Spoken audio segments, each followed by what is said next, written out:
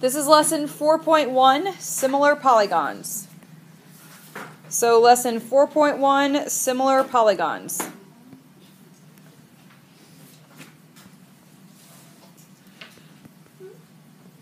Unit 4 is all about similar things. Unit 3 was about congruent shapes. Unit 4 is about similar shapes. Today is the 2nd. Boy, I need to change that date, huh? We are off. It is no longer the 20th, and we only have 15 days of school left. Whew. Okay. Polygons with the same shape, but different size. So if I look at these two triangles, they're the same shape, but they're different sizes.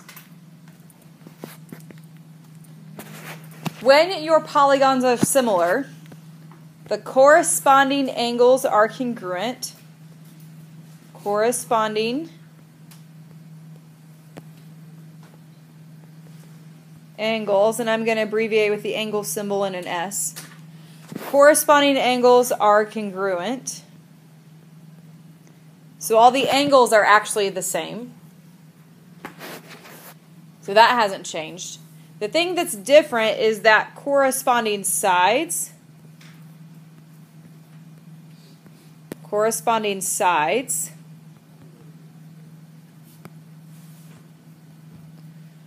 are proportional.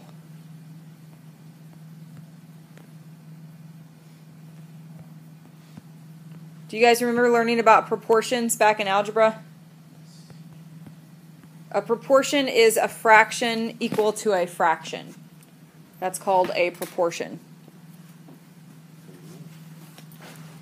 The ratio of corresponding sides is called the scale factor.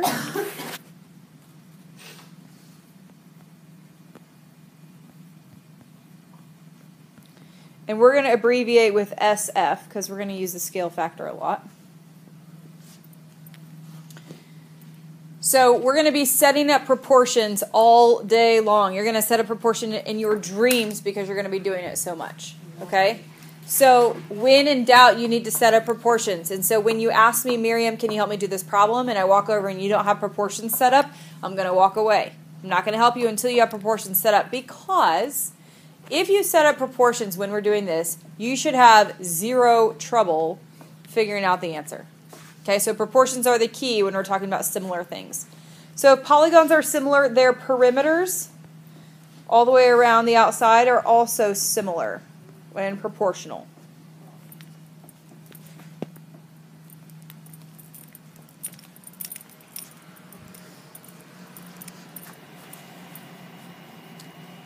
Perimeters.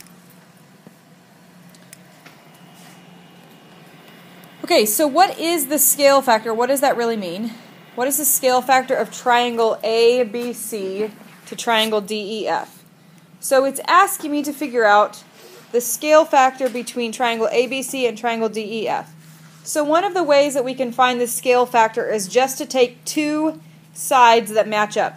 Do you guys remember we did AB matches up with what?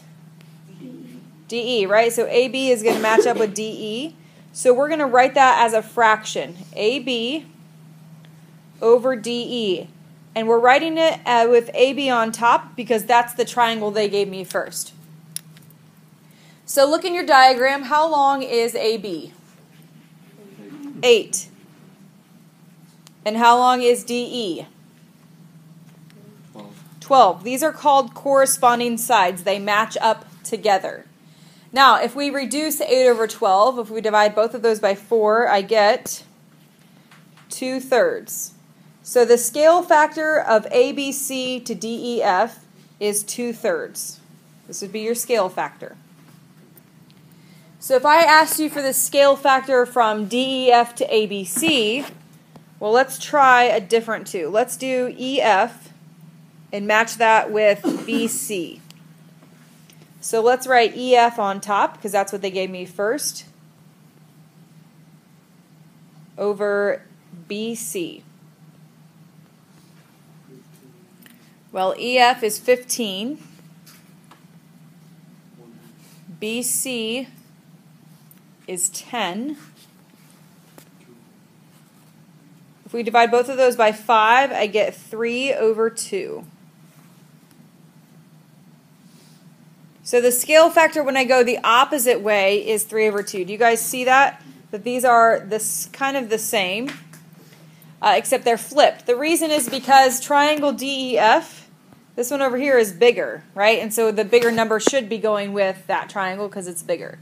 So the scale factor is 3 to 2 if you're going to go that way. It says, what is the ratio of the perimeter of triangle DEF? Well, we learned up top that they should be the same. So let's try this. Let's put triangle DEF on top. Triangle ABC on the bottom. What is the perimeter of triangle DEF? Use your calculator if you need to.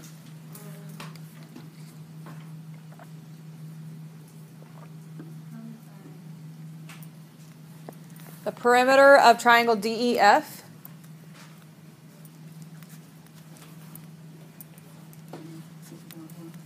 Anyone? 54. Okay. So the perimeter of DEF is 54. And what's the perimeter of ABC? 36. Now if we reduce this, let's see, we can reduce them both by 6. So that gives me 9 over 6. We can reduce that again by 3, which gives me 3 over 2. And so the perimeter is proportional. The ratio of the perimeter is 3 to 2, and what do you notice? It's the same as the scale factor. Okay, so the perimeter is also proportional just as the sides are proportional. That will always happen in these, okay? So then we're going to write similarity statements. Just like we wrote congruency statements, we're going to write similarity statements. The symbol for similar is this, just the squiggly, without the congruency sign. So just the squiggly here without your equal sign.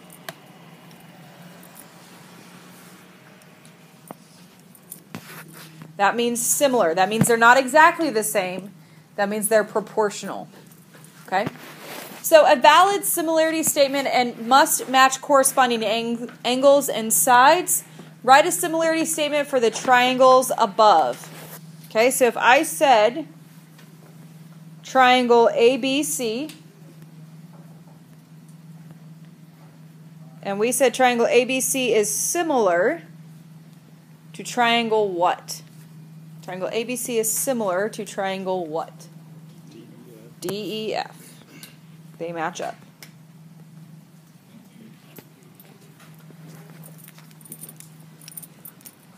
Angles are still congruent, but the sides are proportional. So in example 1 here, it says list all the congruent angles and write a proportion that relates to the corresponding sides. We're only going to do one of these because it's exactly what we did in congruency statements, except that the sides are proportional. So I'm confident that you guys can match things up correctly. So we're not going to look at our diagram because it may lead us astray. Instead, we're going to look at our similarity statement. So we know that J goes with what? P. So I know that angle J is congruent to angle P. The angles are still the same, and then let's mark that in our diagram. J and P go together. Then angle K matches up with angle what? M. You guys are quiet today. K matches up with M. Julia, angle L is going to match up with what? Angle N. Angle N. So angle L is congruent to angle N. So we'll put 3 arcs there. Now we're going to talk about our sides, but our sides are proportional. They're not equal. And so we're going to start with the smaller triangle. We're going to put JK first. So JK is proportional to which side, Braxton? JK matches up with what? PM. Okay? They're proportional, so we're setting up a ratio. Okay? They're not equal to each other, they're proportional to each other. So make sure you write your proportion correctly. All right, and then if I said KL is proportional to which side, Lexi? MN. Okay. And then side JL is proportional to what, Kara? PN.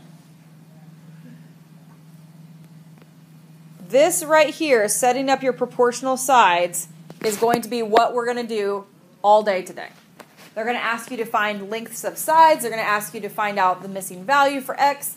And if you set up your proportions just like this, you're going to be just fine. All right? So let's go ahead and skip example 2 and 3. And let's look at example 4.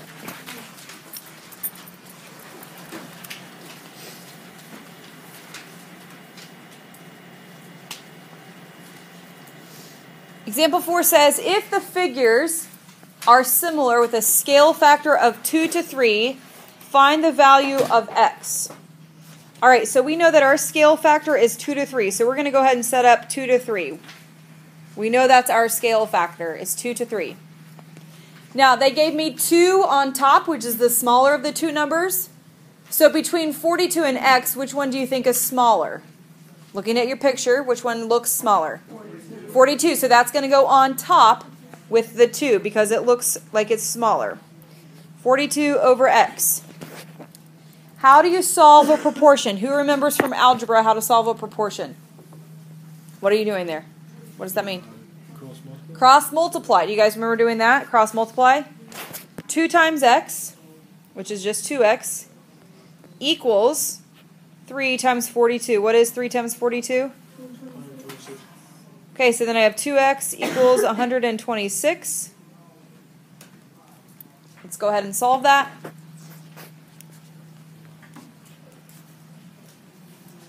I hear 63. Is that correct? Okay, so we know that 2/3 is what as a decimal? What is 2/3 as a decimal? 42 over 63. No. 2/3 as a decimal is 0.3 or 0.666666, right? Yeah. Okay? So theoretically, if I were to put 42 over 63, I should also get 0.6666. Try that. What is 42 divided by 63 in your calculator? Same thing, right? So we're getting the same scale factor here. Okay, so x is 63 is going to be my answer. Why don't you try number 5? It says they have a similar scale factor of 6 to 5. That means 6 is going to go on top.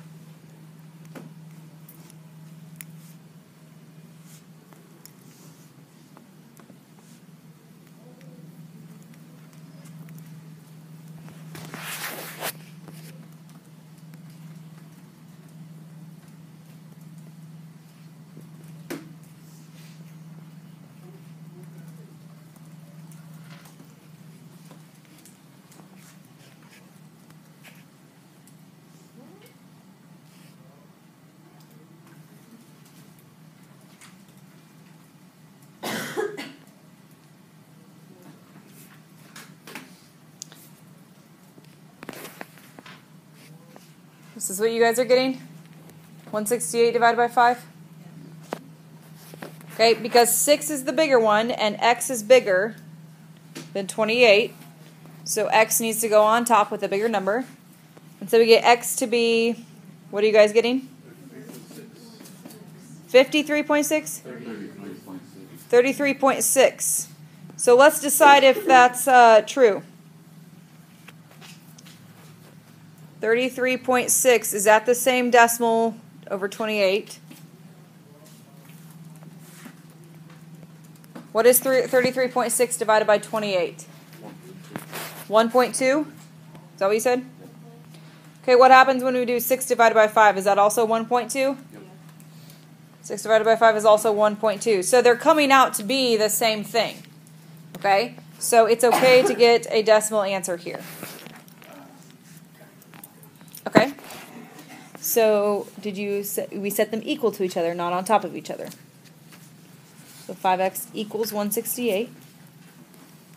Solve that for x and you get 33.6. Okay, let's look at number 6. Now we're not sure how to set this up, but we do have a similarity statement, right? And so in our similarity statement, before I even begin working the problem, we're going to set up our proportions. AB over DE.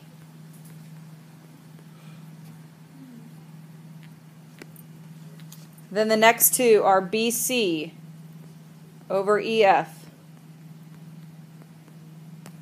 Then lastly, I have AC over DF. Because again, setting up proportions leaves no room for error, or little room for error. Does everyone see where I got these proportions from? You okay getting these proportions? So AB, the first two, matches up with the first two. Okay, now go ahead and fill in what you know. So we know what's 25. AB, that's the top one over here. Oops.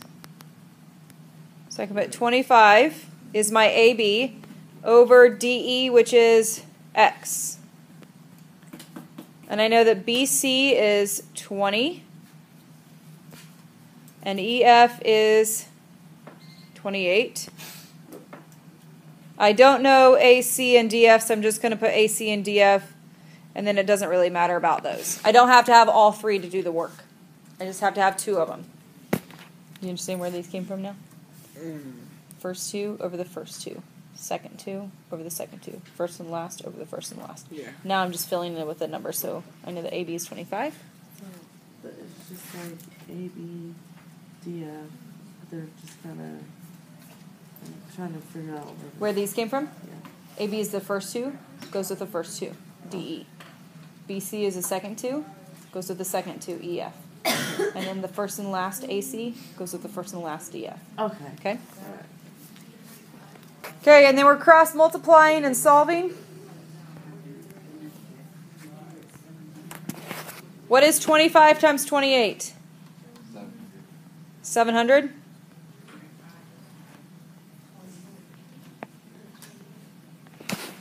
$25 times 28 is 700. What is 700 divided by 20? 35. So X is 35. Any questions about that? What's really confusing about it?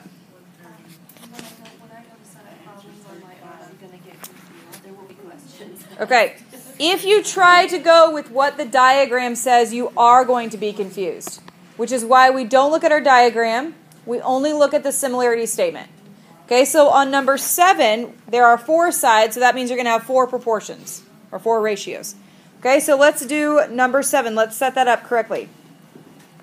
PQ is the first two, so that goes with WX. So PQ over WX. Again, if you do not write the similarity statement, you will lose points. If you do not write this statement, these proportions, you will lose points. What is the similarity? The proportions, these things right here. These proportions. If you don't write the proportions, you will lose points. Okay, the next two letters are QR. QR goes with XY, or YX, same thing. Then the next two are what? RS, and that goes with YZ. And then the last one is always going to be the first and the last letter. So PS goes with WZ.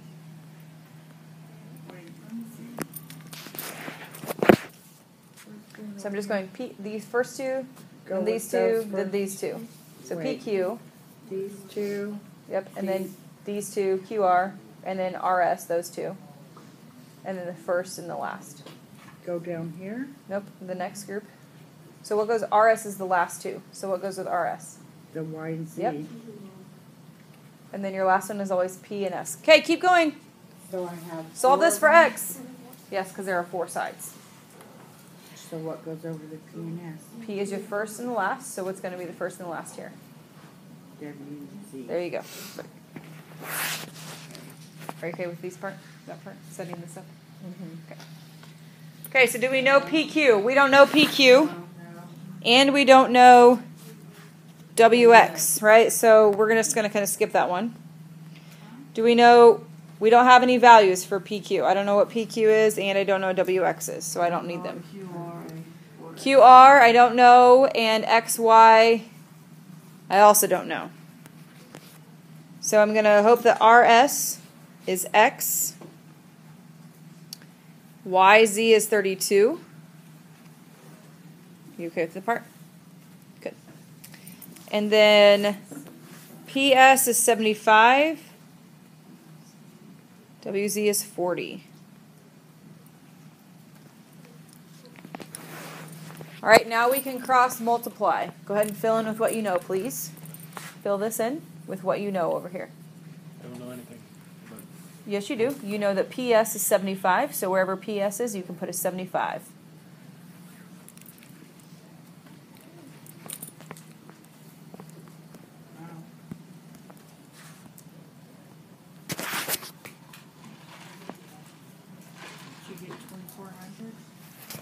Ben, what's 75 times 32?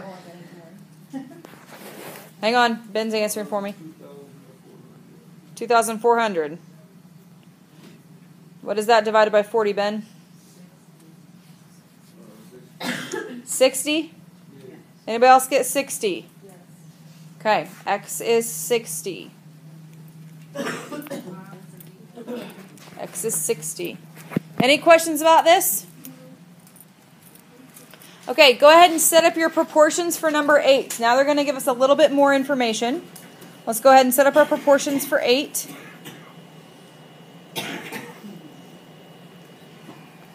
Again, setting up your proportions is going to make life a lot easier on yourself.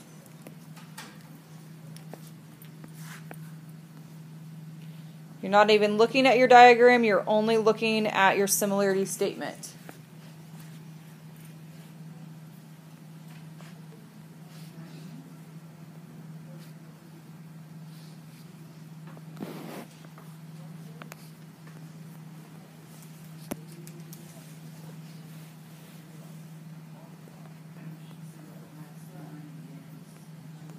The first and the last. The first and the last.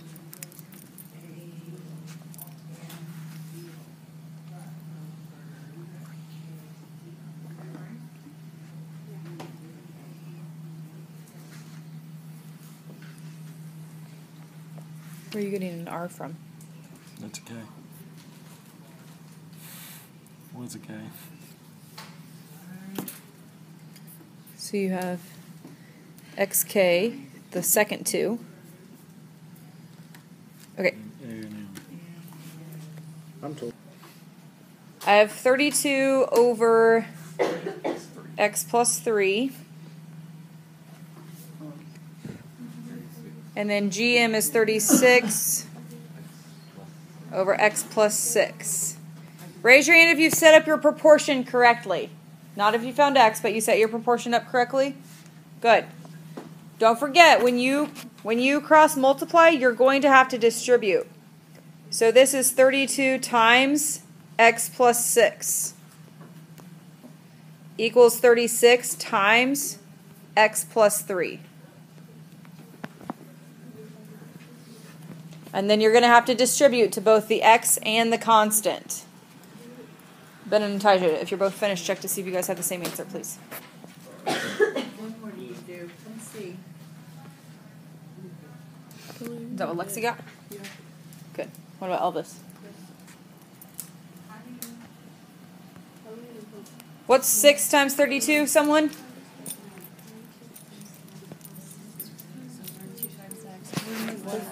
You need to do 32. Look, did you see what I have on my screen? Where? Right here. 32 times x plus 6. Which is this. Okay. You don't have a plus sign there. And it needs to equal, not go on top of, but equal, right? When we cross multiply, we set them equal to each other, not on top of each other. So that needs to equal 32x, or whatever you did. And then what do you do? How do you solve that? So that stays there. Okay. All right, okay, I got it. Okay.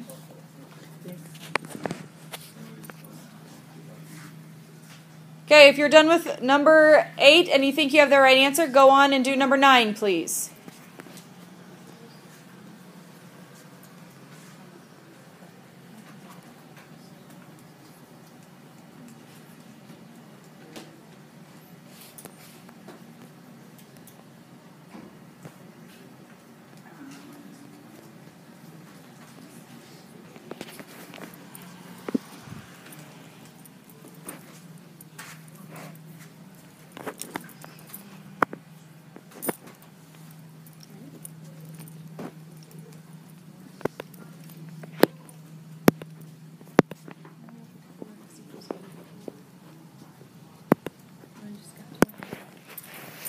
This should be 108.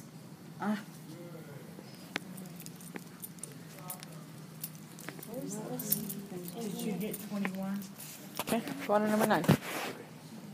Write your similarity statement first, or your proportions first. Yes, it does. Is that all we're looking Yep. Okay, go ahead and set up number 9. Is that right? Okay, now that we have our proportions set up, let's go ahead and plug in for x. If you're working on the video, go ahead and push pause and find out what x is. We're getting x to be what? X should be 9. If you're not finished with that, go ahead and put x is 9 and you can come back and finish it in a minute, okay? I want to talk to you about the first problem on your homework. So let's flip over that page.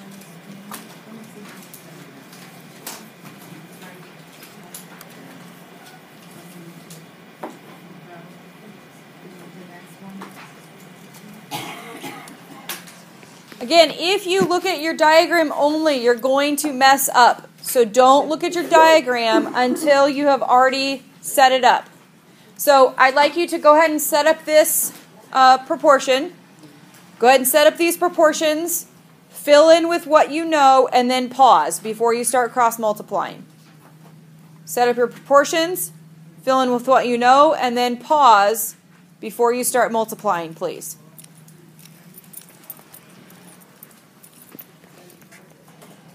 If you're watching the video, go ahead and pause and set up your proportions. Okay, why is this one different? Because we have x and y, and we have all 3 of them, right? So here's what I need you to know. Always start your proportion, or match up your proportion with the ratio that you know for sure. So the one we know for sure up here is the 40/16, right? So I'm going to match 40/16 when I do my first cross multiply with these two. Because that's the one they gave us. It's the one they gave us the information about. Now, pause please and look up at the board. Even though I can find x, okay, and then I can match these two up, what happens if you find x incorrectly? What's going to happen to y? It's also going to be incorrect, right? And so even though you find x, still use 40/16 with the 40/5/y. You'll use this one with both proportions to find x and y, because 40/16 you can't mess up because they gave you those numbers. Okay, so 40/16 can be used with both of them because they all have the same scale factor. All right? Then when you get down to number 4, let's look at number 4 real quick, please. I just want to show you something on number 4. Do you notice that we have 2 triangles on number 4? They're kind of built inside each other. You guys see that? And so when they're built inside each other, it's really important that you make sure to write your proportions correctly, not on what your diagram says, but on what your similarity statements say, and then you have this big triangle here. So how much is from A to B? 28. It's not just 20, it's not just 8. It's 28, and I would make that drawing on your paper so that when you go to start plugging things in, you don't just put in just D to B, which is only 8, but you put in that entire side, which is 28. Okay? That's my hint for your homework. So you may go ahead and begin and do this page 1 through 5.